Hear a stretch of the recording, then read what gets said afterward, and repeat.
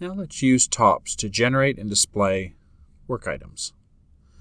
So we start by going to the geometry level where we're going to just name this network as street grid, and we're going to use the tab key and put down a top network here in the network editor. We're now going to split the pane left and right, and we're going to do this for a particular reason so we can focus on two different networks at the same time.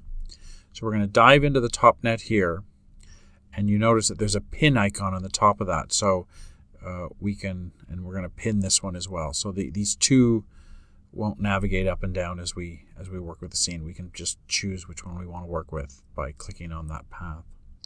So in the top network, we're going to add a geometry import node. There's already a local scheduler, which we'll talk about a little bit later.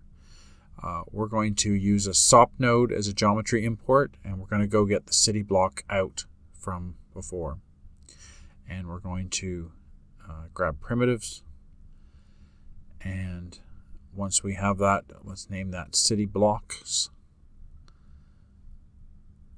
and we're going to press play here.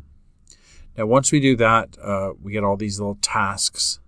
So each block within the city became a separate task, and each one of them got generated as an individual file. So if you middle click on here, you can start to get a sense for that. You can click on different ones, tell you what the point count is, tell you what the index is, and that's information that can be used later on. We can also view one of the work items. So here's an example of one of the city blocks sort of sitting on its own. We can also view this, we have the local scheduler, and we're going to do it a little faster because we're going to use more of the cores on this machine. Now we're going to go and set up a visualizer.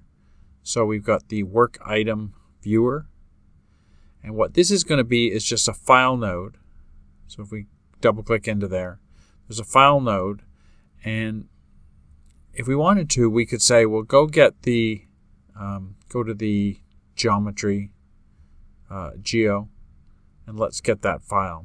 And it's currently numbered, so you can sort of see it in relation to time. What we're going to do is add a color node down. We'll color it yellow so we can see what's being visualized here in this 3D view, and we'll make that red.